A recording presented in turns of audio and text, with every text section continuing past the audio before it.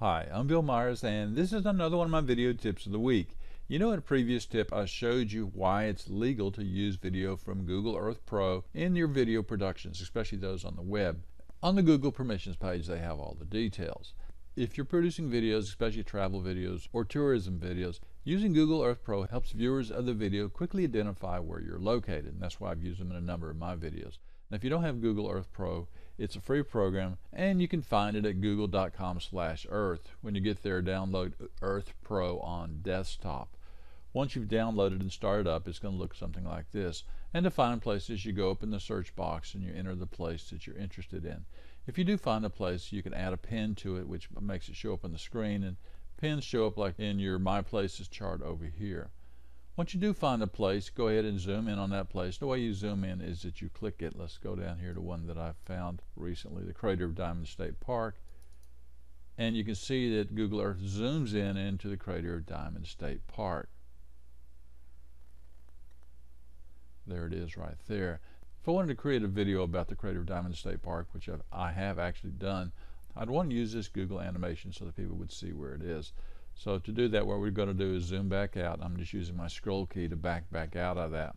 And to record that video, all I have to do is go up to the little camera right there, the little camera icon. And you can see that when I do that down here, it puts a record icon. There's the red record button and a microphone. It allows me to do voiceover if I want to, but I don't really want to do voiceover. I just want to zoom in.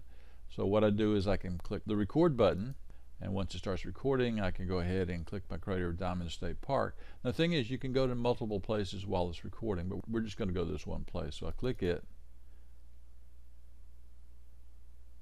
and it does the zoom in for me.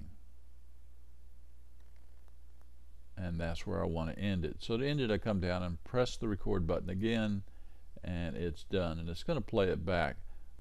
And there's the zoom in.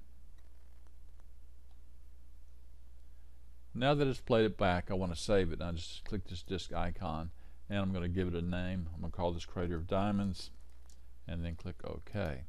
Now the thing is it really hasn't created a movie, it's just created a tour. And to create a movie, the first thing you have to do is to close your tour creator, and then go up to Tools and choose Movie Maker. And notice it's automatically preloaded the last tour that I created. Before I tell it to create the movie, which is this button right here, I can set the video parameters. So if I want this to be 720 by 1280, I can choose that, or I can use the drop down and choose any other settings that are available there.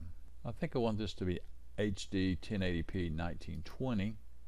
I have to choose where I want to save this to. I'm going to click Browse and save this to my videos. I'm going to click Save. I've set the picture quality to be high, and I'm going to choose the file type right here. It can be an M4V, it can be WebM, it can be WebM again, it can be Windows Media, MP4, JPEG. I'm going to go for MP4 and then click Create Movie. And it's going to take a while to create the movie depending on how fast a computer you have and how many places you have in your tour. Once the tour is complete, you'll have the video file that you can use in your video editing program.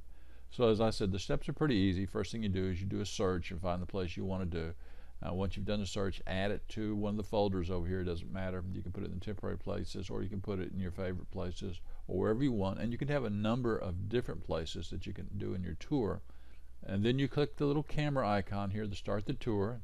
And then on the camera icon, you click the record button. And then you click the places that you want to tour.